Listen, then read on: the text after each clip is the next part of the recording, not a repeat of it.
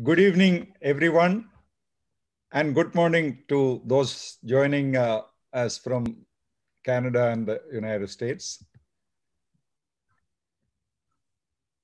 On behalf of the Indian Police Foundation, it is my pleasure to welcome every one of you, particularly Ms. Beatrice Jauregui, the author of this fascinating book, Provisional Authority. And also a warm welcome to Sri Vappala Balachandran and every one of you, ladies and gentlemen, in the audience. I also welcome Mr. Prakash Singh, our chairman, Indian Police Foundation chairman. Thank you everyone for being here.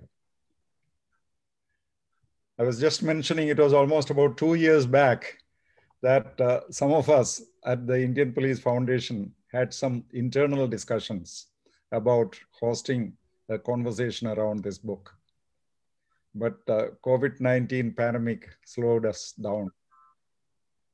I am now particularly grateful to Sri Nandkumar Sarvade, who recently took this initiative and got in touch with Beatrice and requested her to do this discussion. And we are happy and thankful to her that she very graciously accepted our invitation. This book has been described as an ethnography of the everyday life and work of police in Uttar Pradesh. But I must say that in many ways, this book is not only about Uttar Pradesh police, but about the entire Indian police, offering some very motivating and some very uncomfortable insights into the realities in the world of policing in India. What makes this book very different is that a very profoundly intellectual treatise like this is also grippingly readable and absorbing. Beatrice's metaphors about the Chalta Hai brand of policing and the indeterminate nature of police authority and how it plays out in the shifting sands of provisionality.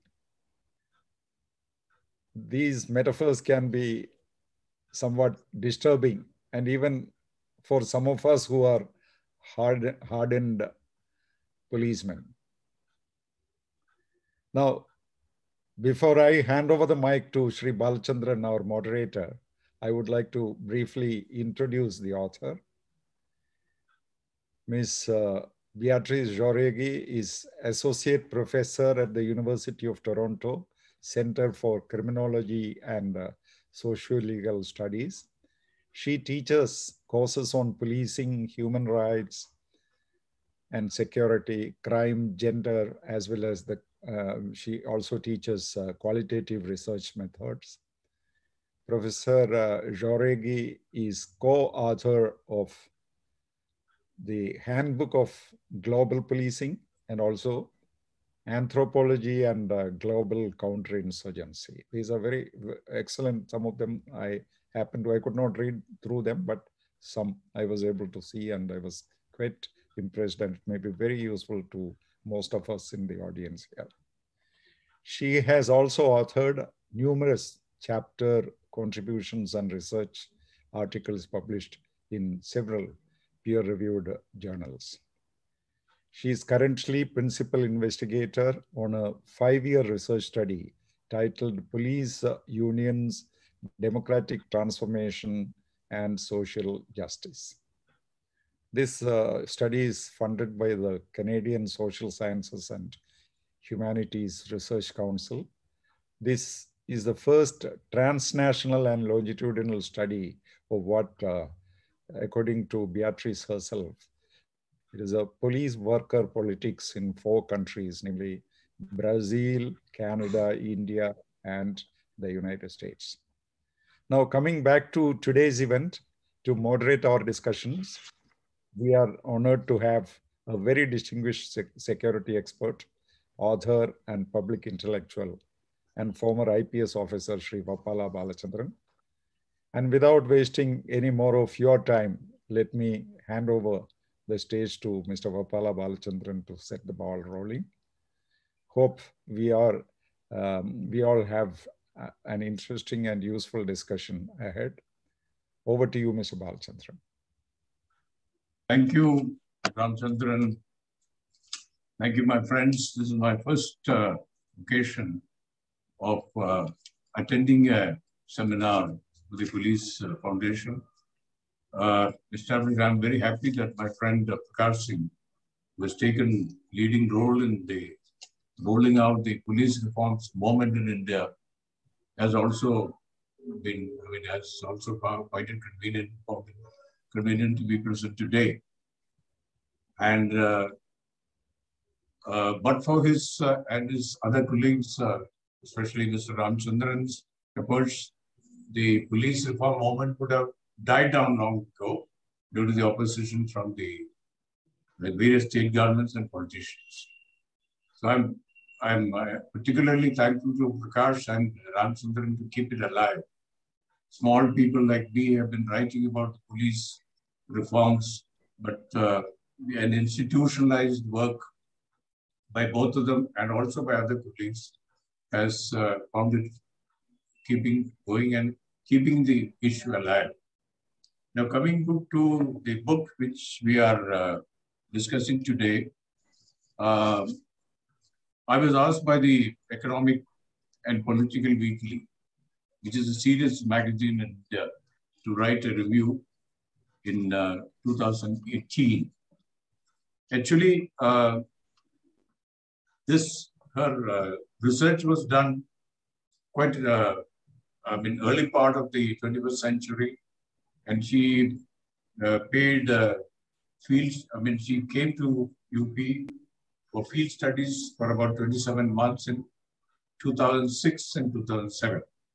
So what she describes is not the condition today, but a continuing atmosphere in Uttar Pradesh since quite some time. So what I found very interesting in our book was that it is her empathy.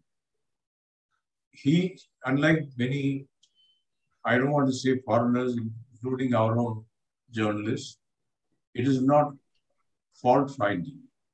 It's very empathetic.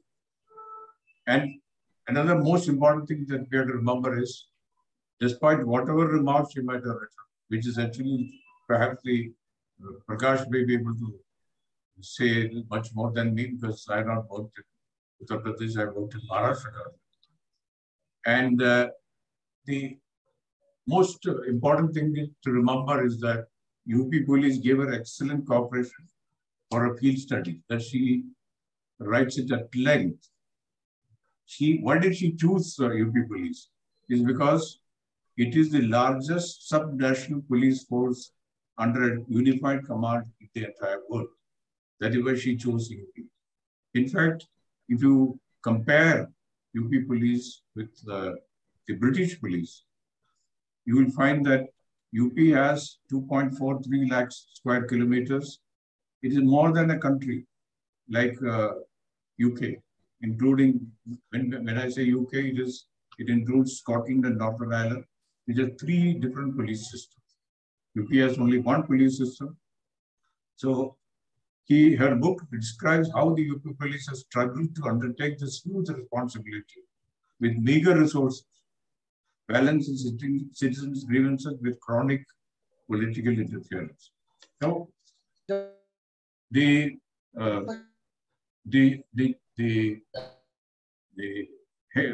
title of the book is Provisional Authority, Police Order and Security in India. Why does she do this? She says that the police do their work under an incessantly shifting order. However, the police power is not permanent or long term, but only provisional. This she calls Provisional Authority, which is also the title of the book. I may I would like to mention here about a book, or rather 3 books written by our police elder like Sri N.S. Saxena of the 1941 batch of Indian police. He had flagged the huge problems of a large police system like UP police. Mr. Saxena was UP police chief during 70 to 71 and later Director General of Central Reserve Police from 1974 to 1977. He was also a member of the National Police Commission during 77 and 81. He had written 3 books on policing, especially how the PAC mutiny on May 23, 1973 was caused due to gross political interference and unfair treatment of the provincial armed constabulary. This had led to summoning of the army and the unfortunate deaths of 30 Jawans. This had also led to the resignation of then Chief Minister. I should think that instead of considering the book as accusatory for sensation, which we find nowadays among the foreign media as well as Indian media, we should consider it as a useful literature by an impartial observer who had given empathetic account of the trials and tribulations of an overburdened police force which is trying to balance their legal responsibility with aggressive political interference. This political interference did not start recently, as I said earlier. Also, such candid and impartial account do contribute to your literature of police reforms.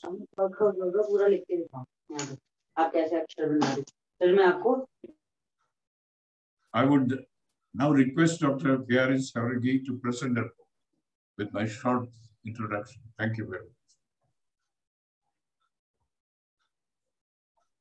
Okay. Okay, can everyone hear me? Okay. Yeah. Oh yes, please great. go ahead. Okay. Thank you.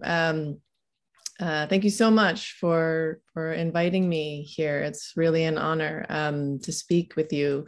And thank you, Balachandran, for the really wonderful introduction and also the excellent review of my book and very close reading that you've done.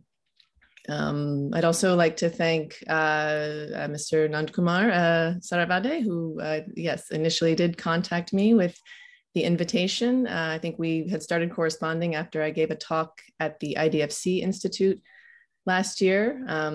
So he really was the one to kind of get this going. And also my thanks, of course, to N.Ramachandran and Mr. Prakash Singh. It's good to see you again after many years. And thank you to everyone in the audience for coming. This is a really exciting moment for me because even though this book was first published now 5 years ago, this is actually the first time that I am formally presenting it to an audience comprised primarily of the people that it is about. So this is always an exciting moment for a researcher to really hear from her interlocutors. So I won't assume that most of you have read the book. And so I just want to say I welcome all questions and ideas just based on Mr. Balachandran's comments and my own. If you have read the book and come here with questions, I'm also very happy to engage those. And I will try to keep my remarks short, maybe just 15 minutes or so, just to give a kind of brief introduction that will help contextualize it a little bit, just give you a sense of what the book aims to do, and also how I approach this, I think, still very fraught question of police authority and police power in India, and how it relates to much broader forces and relations of social order, democratic governance, and security in the country. You heard a few words about the fact that, I did choose Uttar Pradesh as my main site. Many people ask, why Uttar Pradesh? It's not necessarily representative of all of India. Well, of course, in many ways that's true. And as Balachandran ji mentioned, I chose UP quite simply because while perhaps, not representative in the sense that things are everywhere the same, which we know they're not, UP is, I think, what many people consider a kind of heartland of the nation, home, of course, to many important political and religious sites of social life. It is, of course, also characterized by a host of superlatives, for better or worse, being the most populous state, as was mentioned, having the most representatives in the Lok Sabha, et cetera. And well, I had done Hindi and Urdu language immersion programs there. That was actually why I made my first visit to Lucknow in 2004. So a couple of years before I began the long period of field work with the UPP. So so I just started there. And when I came to Lucknow in 2004, the first time, I had initially thought about the project that I was going to do. I was a graduate student at the University of Chicago. And what I imagined that I was going to do was what an anthropologist named Laura Nader, who was actually the sister of Ralph Nader, who ran for president in the US some time ago. But she had this idea of studying up, since traditionally anthropologists usually would study what people call, the little traditions, or, indigenous peoples, or people in remote places. But that's sort of a stereotype of what anthropology does. Anthropology also, it's just the study of humanity. That's literally what anthropology means. Anthropos, the study of the human. And so what I wanted to do when I began my PhD in anthropology was think about this institution of the police, and which of course many people conceive as, a very powerful, and many people feel hyper empowered or too powerful institution. So I thought that I was going to be, as I said, studying up. And I wanted to try to understand also what it meant to inhabit or to live and work as a police officer, in this authoritative position, and how you conceive your social role, how you see the world. And I did start out both in 2004 and later when I came back in 2006, I began speaking mostly with IPS officers like yourselves. And eventually I did make my way to a rural Thana outside of Lucknow, where I spent the better part of a year and a half just observing, everyday life. So I could get a sense of the more, the cutting edge police life. And the more time that I spent there, not only at the Thana, but with officers of various ranks all over UP, the more I started receiving these kind of mixed messages about what it means to be an authoritative figure or to have police power or authority. It became much more patchy and uncertain and questionable. And I thought I'd perhaps just show you a few pictures, if I can. I'll screen share. When I came in 2004, and some of you, if you are in the UP cadre, you might remember this. Can everyone see this okay? This is just a few. Can everyone see the slides? When I came in 2004, I was just having these, again, just initial conversations. I was just kind of getting to know, even the ranking structure, laws and regulations and things, just very basic knowledge. And I was speaking with a number of IPS officers, and actually at the SSP at the time, I had an appointment to meet with him. But when I called to have my appointment, he said, "I'm so sorry, we can't meet today. Law and order situation." I said, oh, okay.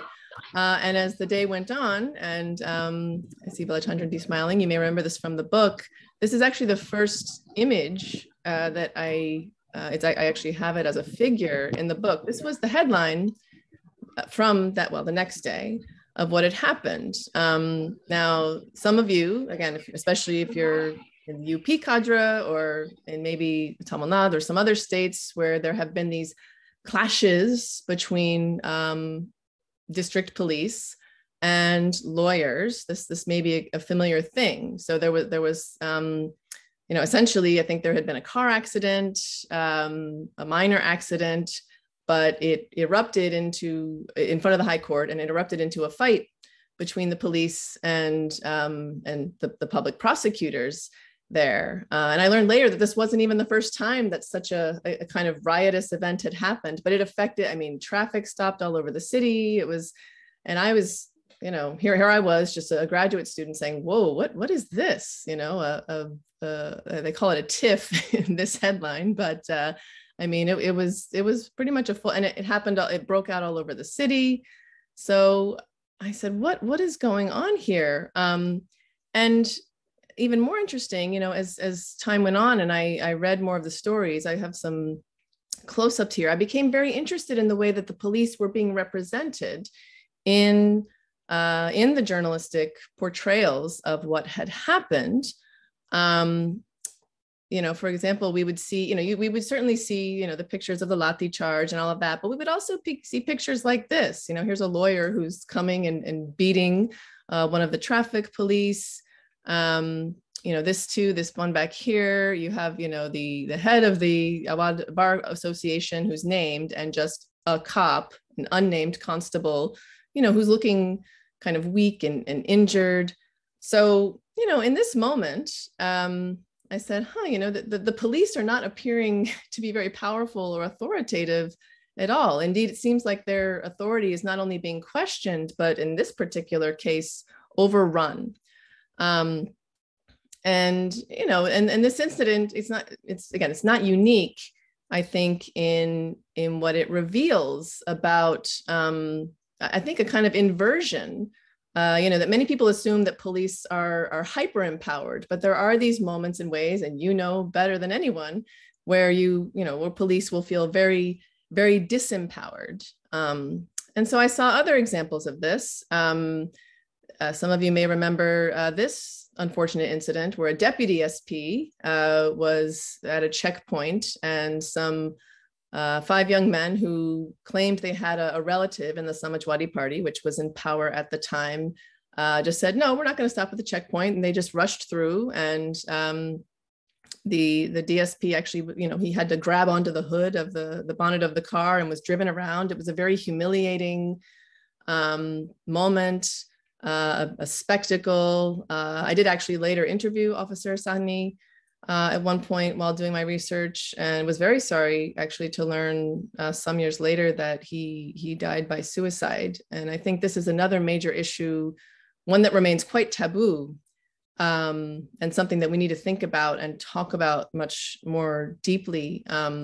Police suicide, and also the many just resignations from the job, people who quit. I think maybe some people in the IPF, in the foundation, can correct me, but I think the government still does not track in any comprehensive way either police suicide specifically or the number of resignations per year. But if somebody has that data, please let me know, because I'd really like to track that.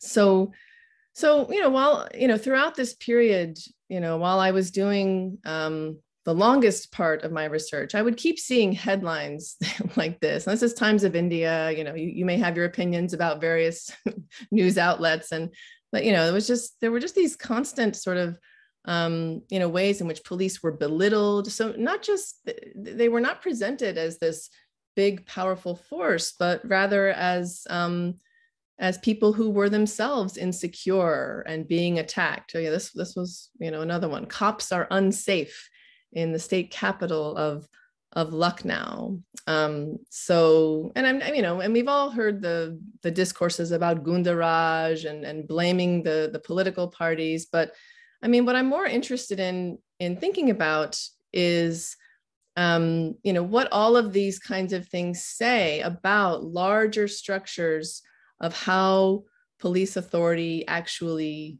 works, or what it even is. And I saw so many things, like what are portrayed in these pictures, in my own observations as well, that were not spectacular or that went unreported. And so over time, it seemed to me like the district police in UP were, they were being beaten back as much as they might beat down on others. And, I struggled to explain this, the inconsistencies that one observes in police authority, and what often I think would sometimes manifest as impotence. So over time, I began to consider the restricted and the very contingent character of police authority as like a shifting social field. So again, a set of forces and relations that both reflect but also reproduce particular elements of social order, including but not limited to things like inequality, and various kinds of power asymmetries, and of course, communal fractures and things like this. And so, in reconsidering the motivations and the moralities and the meanings and the abilities of police as presumably powerful actors, I came to this idea of thinking about police authority as provisional, which again is, as Balachandran ji mentioned, the title of the book. So, and when I say provisional authority, I mean that police authority is provisional in at least three different senses. The first sense has to do with both, a time and space bound sense of, basically a particular moment in a particular location. Police might have authority there, but they may not have it in another time and space. So just, the idea that authority will vary, it will fluctuate in different contexts or different times and places. The second sense of what I mean by police authority being provisional is that it is very much linked with resource allocation, or, the ability to provide. Provisional also means to provide resources for the self and for the police themselves, but also for others. And this too, right? This ability to serve, right? To provide protection or to provide information, or even an FIR or something. This too, the ability to do that varies, right? It might depend on your rank, or on decisions made by judges, or of course the political party in power. So again, this idea of flux, but specifically flux in the ability to provide something.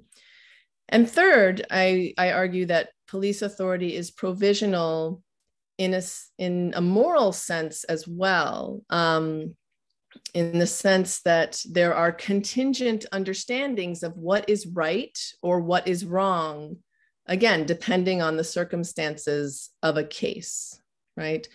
So considering police authority as being shaped by these, variables and this constantly, fluctuating set of practices and understandings, it helps us think about also what constitutes a good, right? Not just good in the moral sense, as in good versus bad, but, when we talk about goods or delivering goods, right? Delivering service, delivering provisions, we really have to rethink very common practices, whether it's, the way a criminal investigation proceeds, the way evidence is presented, or in some cases even fabricated. Perhaps, the IO or the SHO chooses not to file an official report at all. It can be very difficult sometimes for investigating officers to distinguish perpetrators from victims or to arbitrate disputes. So, as I argue toward the end of the book, this framework of the provisional, of police authority being provisional, I think it can help us perhaps to rethink or reframe some of the things that I call in the book the usual suspects of what people often just assume is police malpractice, or either not doing the job or doing anything from excessive force or discrimination, to also things like the bureaucratization and good old corruption, always part of the discourse in India as well. And I also think that thinking about authority as provisional can also help us reconsider what security even means, and what the state security apparatus, which of course the police is central to, how that can work, and also the way that police are, I think, very interestingly, at the same time, that you may be valorized, you're also vilified for precisely the things that people are demanding of you. So there's this paradox in the way that police become, heroes and martyrs on the one hand, but, demons and criminals even on the other in public consciousness, and how people think about you, about the police and what you do. So I'll just wrap up. I think I'm about at time here. Maybe I could, just quickly, each chapter addresses a different theme. So in the introduction, I just kind of, give a general sense of UP and the structure and all the things that you all already kind of know about the police institution, its history. But in the first chapter after this, chapter 2, which I call corruptible virtue, what I do is I try to consider things that from the outside just look like corruption, but I use the lens of jugad karna, right? To do jugad, and thinking about that as a way of adapting to circumstances that are largely beyond one's control. So, whether it's taking shortcuts in an investigation, taking bribes even, or gifts, in some way, some of these practices, I say, can be understood as just being resourceful, just trying to get the job done, right? Under circumstances of scarcity and often lack of support from the government. In the next chapter, which I call orderly ethics, I look at the way that, again, very common, routine, everyday practices at the Thana. So again, things like conflict resolution, deciding whether to take cognizance of a case, inquiries versus investigations. I look at the decision-making processes of the SHO or and investigating officers, and how, basically how they think they are doing their duty, and justify making certain kinds of decisions in line with what they think is, again, both reasonable in terms of what resources are available to them, and also, what is right, what is just, who needs help the most. So I think about that also in terms of the many, many, many pressures that are being visited on police, both top down from the boss, but also bottom up, from the people coming and making complaints, making demands, be they poor villagers, influential, local big men, even officers, personal associates and family members, to say nothing of the law itself. And so in the next chapter, what I talk about is titled Expendable Servants. which I consider this kind of the beating heart of the book in many ways. So this thinks about how police, especially, again, rank and file, cutting edge police, are routinely called upon by powerful elites, the political classes or others, specifically to use their power, to use their authority, to use force as needed, as a kind of service. So this chapter also looks at how it's not just about how police might have to use force, but also how violence and stress gets visited upon police themselves. And indeed, this is the thread that really guides my current work, which is related primarily to the way that cutting edge police are themselves trying to organize around grievances related to the job so that they might improve their living and working conditions. And the last substantive chapter, which is probably most, something that is perhaps the most familiar or most relevant to this group, focuses on the politics of postings and transfers and the way that, of course, it can be a reward, it can be a punishment. But what I'm most interested in is how officers, especially senior officers like yourselves, try to manage your professional trajectory and feel some sense of control over the course of your career and where you get posted. So all of this amounts to, I think, in some ways, you could say it's the way that police themselves feel insecure and need more of a sense of both professional, but also personal security that can hopefully then feed back into the work that they do. And that's really what, I'm trying to do here with this book, is to sit with police, understand your worldview, and represent how complex the job is and how people are doing their best to make sense of their social role and deploy what authority you do have, hopefully toward just ends. So I think I've already taken up too much time. So I would be very happy now to hear from all of you. And thank you again so much for the opportunity to be here. I see a lot of questions there on the chat. So maybe Balachandran, you can help me navigate this. Thank you very much, Beatrice.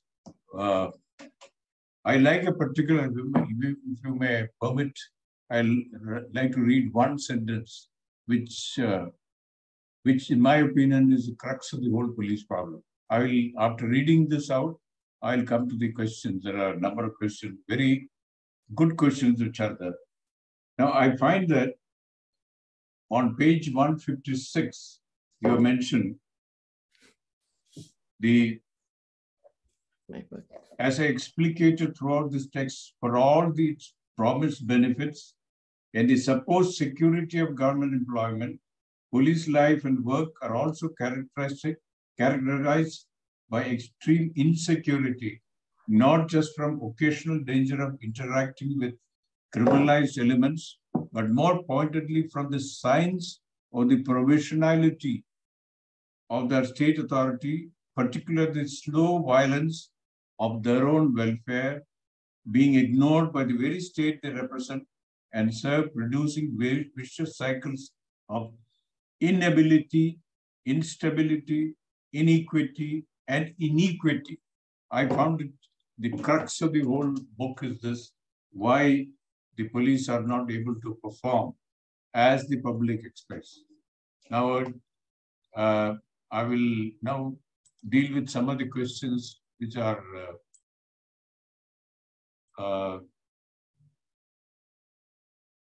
Mr. Dhiru Mishra has said, according to you, what is more problematic, the indeterminate nature of police authority or inconsistencies in police leadership? It's a very good question. That's a good question.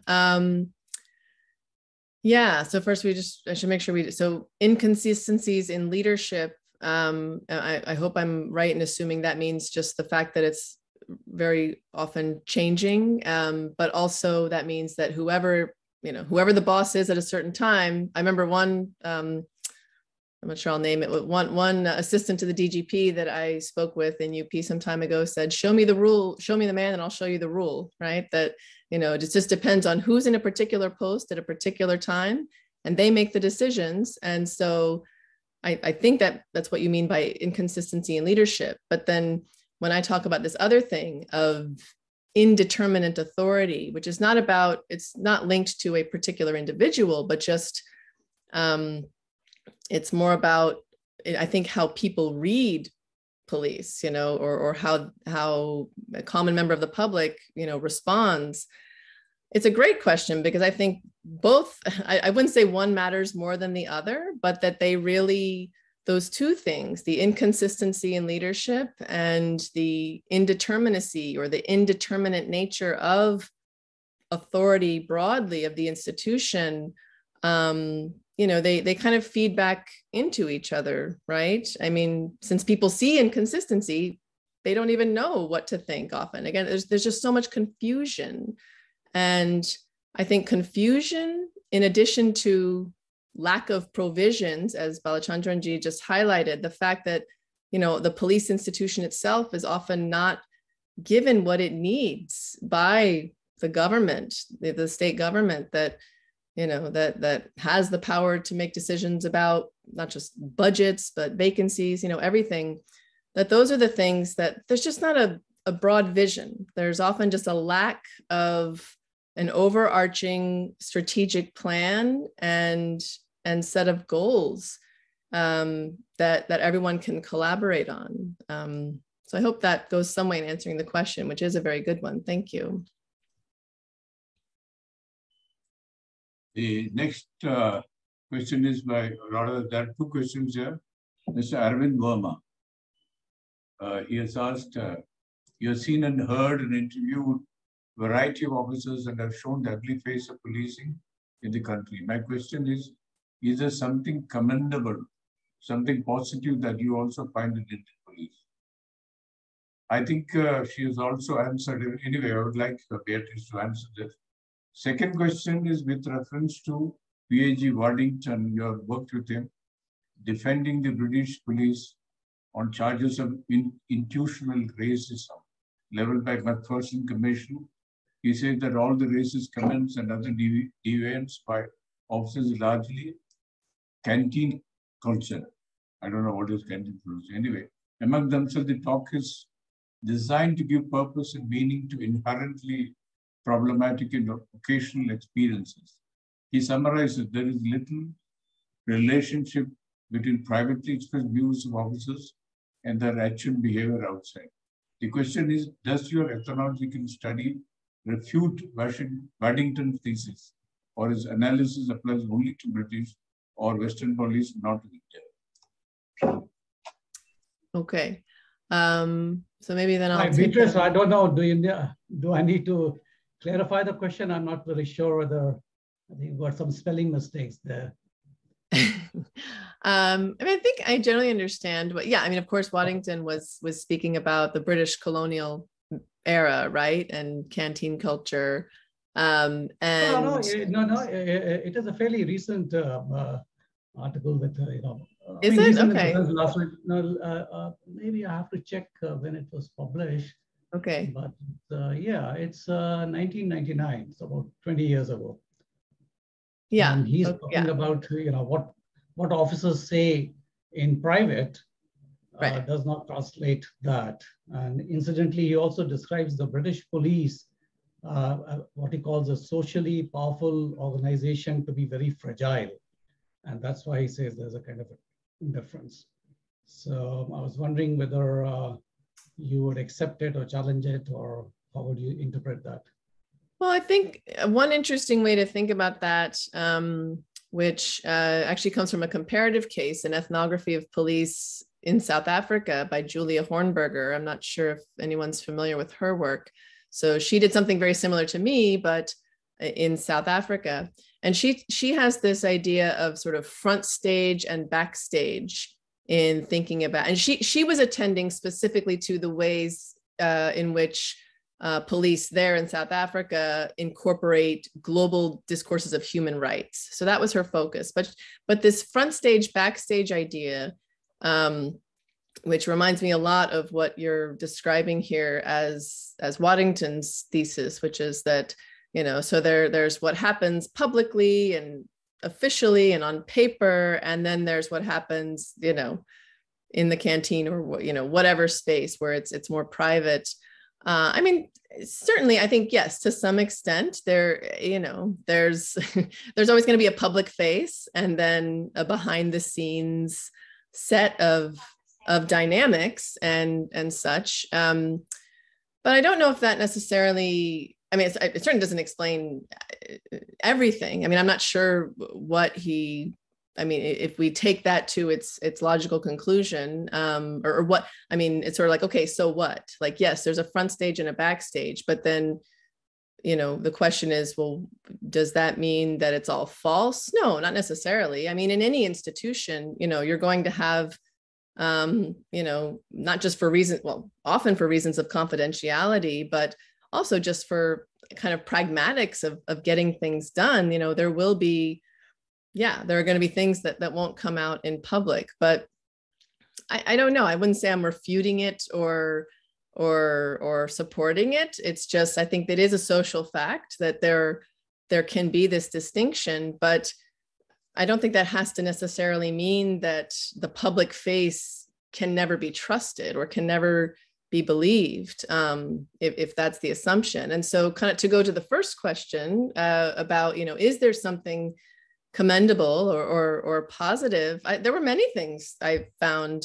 I think I was probably most impressed when I observed in 2007 the police management of the Ard Kumbh Mela in Allahabad in that year. I mean, when you have first of all, that they were sorely under-resourced. I mean, I think the BBC reported that there were 20,000 police on the ground. The number was something like half that. The SSP who was put in charge, he got the assignment, I want to say like 2 months before he had to start. He was terrified. But he pulled it off, and they all did as a team. And I mean, it was one of the most impressive things I have ever seen, managing tens of millions of people coming through this tiny place, and with hundreds of thousands of missing persons reports and thefts reported. But it all went relatively smoothly. There was no major stampede or anything that year. Now that's a major mass scale event, but even on a much more, everyday small scale kind of thing, I would see, constables and SOs managing, stopping children from bullying and really, listening to people who came, who had the courage to come to the Thana to report whatever, was ailing them, and they would be responsive. So, I mean, really, I think policing is about relationships. And I think many of the police that I worked with and observed, they did really care about what they were doing and tried their best with what they had. So I'd say that's commendable. Yeah. I think we have only about 12 minutes left. Prakash, please. We have only 12 minutes left. I'm Prakash Singh here. Beatrice, first of all, I must compliment you for what I thought was a very realistic presentation of facts about UP Police. I myself have been Director General Police UP. That was well before you did your study in 91 to 93. So, I mean, it's really a very realistic presentation. And as I was saying before you joined the discussions, I mean, you have such deep inside knowledge. You have acquired such deep inside knowledge about Indian police that you qualify to join us, I mean, as a serving police officer. Having said that, I mean, coming now to the point, you see, I was first, when I read about Provisional Authority, I was a little perplexed. Why do you call it provisional? Because this thing has stayed on from 1861 to the present day. So, I mean, it has all the trappings of almost a permanent institution, and even the Supreme Court has not been able to change it. they gave directions which remain largely unimplemented, and whatever implementation has been done is more on paper than on the ground. So it has continued for, since 1960. So you can say it is not provisional, it's almost a permanent thing. But you explained what you mean by a provisional, that in terms of time and space, in terms of resources, in terms of moral authority, all that. So my question would be, which other countries, you must have studied several other countries. There are a lot of things common everywhere. Fabrication of evidence, use of torture, excessive force. You have encounter killings. You have killing of blacks in USA. So, all these things are happening across the country. You analyze what is that? What needs to be done to sort of bring about a transition from the provisional to a permanent structure for the police, so that the working gets institutionalized and the context in terms of time and space doesn't affect the working of the police. It as an institution, it continues to function the same way, irrespective of who is in authority politically. Resources, of course, that is an easy point. Resources, Government of India is also giving, and I think in terms of resources, we may still be under-equipped and under-resourced, but things are moving forward. But there is something else which needs to be done, which has not been done. And because of that, you have come to this conclusion that it's some kind of a provisional authority, because the authority keeps on changing. The political leadership, the political complexion or the leadership at the police, at the top of the police hierarchy, that brings about changes which give it the nature of a what you call a provisional authority. So what needs to be done? I wish, I know it's not part of the book, but would you like to make some brief observations on making this transitional or provisional authority sort of a permanent institutionalized structure? Oh, thank you. I guess the first thing I would say is, because it really sounds like, and of course, this is not surprising coming from you, you're really interested in what is to be done, right? How can we reform things so that, they can get better? And it sounds like you're also asking, how can we make authority not provisional? I don't know if that's actually possible. And the other thing I would say first is that I don't think it's necessarily a bad thing that police authority is provisional, because what the positive side of that, obviously there are a lot of negatives, but the positive side of that is that because it's not rigid and there is flexibility and adaptability built in, I think what we really need to think about is how can we use that structure of, in which we are going to fill in the content depending on the context. How can we use that in a way to do the best job, right? To do what's right? Because I don't think there's going to be one like a one size fits all set of reforms. And I do think that the PIL that you brought forward and the Supreme Court decision that came down and everything that's followed from that, you're right, not enough. It hasn't come nearly close enough to those directives, I think in many places, in many states, to make a substantive difference, but it has made some difference. So, to you, I would say it's there has been change in some places, and I don't have to summarize all of that for you, but I do think that, the usefulness in some ways of thinking about police authority as provisional is that we can say, okay, like what is in whatever state, whatever cadre you're in, wherever you are, and even in whatever posting you're in, if you're, the law and order DGP, or, or if you're a district SP or a zonal IG, whatever your post, you say, okay, like, this is where I am. This is what I have available to me. And who knows how long I'm going to be in the post, but what can I do with my time here, with the resources available to me to really give the most and do the best job I can? And provisionality allows that the fact that things are fluctuating and contingent, it can be a benefit. So it may not be the answer that you're looking for or satisfying, but that's what I think. I think that, you just kind of have to do the best. That's what there's the beauty to Jugaad too, right? That you can really make something good with what you have. Thank you. Sir, can I come in, sir? I'm Sir O.P. Mishra, sir.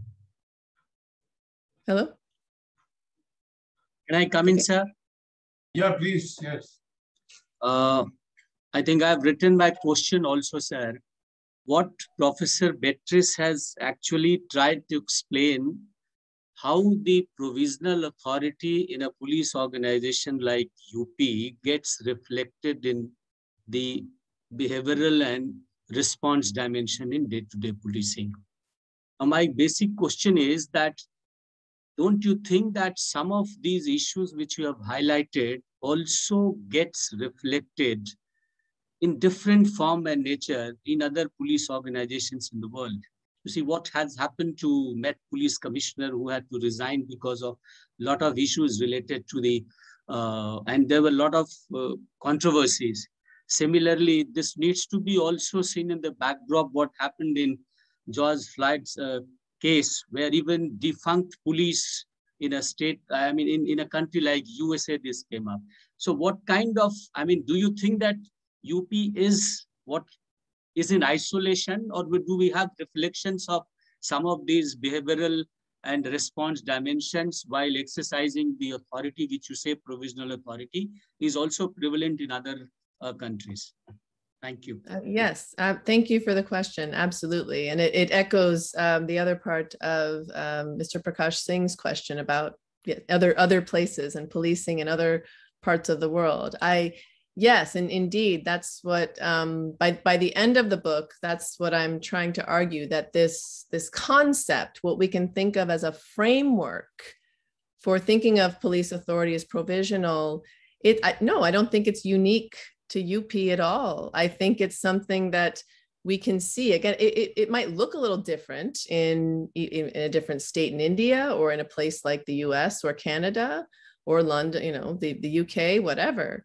But yeah, especially the part of provisionality where I talk about, you know, contingency, and, you know, in a way it's conditional. Your authority is conditional on whatever resources are at hand, who's in the position, how the people are responding. And yes, that's going to be true of policing, I think, anywhere in the world. And I mean, part of what I want to say here also is that, you know, like as someone here pointed out, like, you know, journalists and many people, they'll say, you know, that like policing in India, it often gets a pretty bad rap. Policing in everywhere gets a bad rap, right? And I think that's because people just don't really understand the challenges and complexities of what the everyday life and decision-making process, you know, entails and what happens. So, I mean, the short answer is absolutely that. I think a lot of what we see, a lot of what I describe and try to explain in the book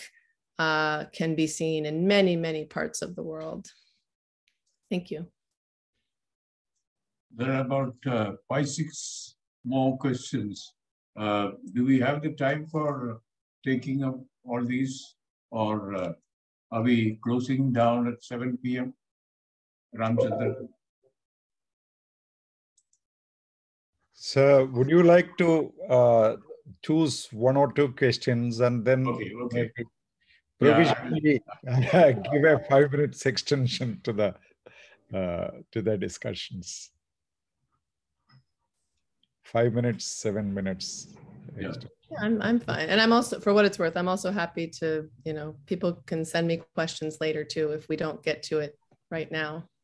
There is a question here: how relevant is psychometric test and its necessity to get integrated while recruiting a police officer at Indian police, keeping your provisional authority in mind for the 20th century policing? Psychometric testing, yeah, that's something I know exists. I didn't look specifically at things like the test questions and how that works, but maybe Mr. Bajpai, do you want to say a bit more about the test itself and what it sounds like you're critical of it or thinking maybe it's not needed, but I'm not sure if I'm reading that right. So if he wants to add a little bit. Hello? Oh. Yes, ma'am. Actually, while recruiting in the Indian Armed Forces, there is a process of psychometric test. I am in a for of getting a psychometric test, but while recruiting a police officer in the Indian police officer in Indian police, will a psychometric test also help to dynamize like it really shows how you behave in a certain situation or a certain your natural reaction. So will integrating a psychometric test while in the recruiting process help to build the relationship between a police officer and the kind of service he's putting to the people? Yeah, that's a really interesting question. I mean, because I always thought of, and again, this is something that, I mean, I know my brother at one point was thinking about going into policing, and he had to take a psychological test. So it seems like, yeah, it's just one of those things that's part of the process. But the idea is that it's, as you just said, like it's testing, like, how would this person respond? Like, would they be the right kind of person to become a police officer, right? So it sounds like it's supposed to be a gauge for, are we recruiting the right kind of people? And I mean, I think there's a lot to think about there, especially when it comes to, again, the rank and file and the cutting edge, and the way that I sometimes hear people rationalizing or trying to explain, poor performance, or, when there are, I don't know, say controversies or moments when it seems like the police are not performing as people would want. I'll sometimes hear people say things like, oh, we just can't find the right kind of people, right, to become police. And, I think that's a very, it's problematic in some ways. Like, what does it even mean? What is the right kind of person to become a police officer? What does that even mean? And how, it can sometimes be used, I think, to blame people, or to say, like, oh, well, they shouldn't have been a police officer in the first place, and so that's the problem, right? Is it? Or are there other problems, which this does tie back to the issue of provisionality, specifically the part where the government is supposed to provide for the police? I sometimes think that police officers themselves get blamed for a particular outcome, or like the way something happens, when it's not the individual officers or even the decisions that they make that are the problem, but these much larger structural problems of the politicization of policing, of governance generally, and again the way that resources get allocated or get held back, perhaps when they're needed. So psychometric testing, like you're asking about, it's kind of an entree, I think, into thinking about, well, what are the things, who's being blamed for the problems? Are the police officers themselves being blamed? And is that the right thing? Or should it be that we should be thinking much more largely about, again, things like structures of resource allocation, visions for reform and policy changes. I hope that makes some sense. It's very interesting, I think, to think through these kinds of issues of who becomes a police officer, why, but then what happens to you as you move through the job. Like, how do you change? Because a psychometric test can only tell you so much at the beginning of who that person was, or the kinds of responses they have before they become a police officer. But what I think we also really need to think about is, what does becoming a police officer do to you? how does it change you? What do you have to do to adapt to that position?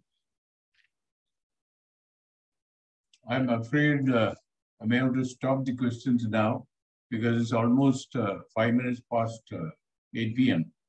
I'm supposed to do the summing up.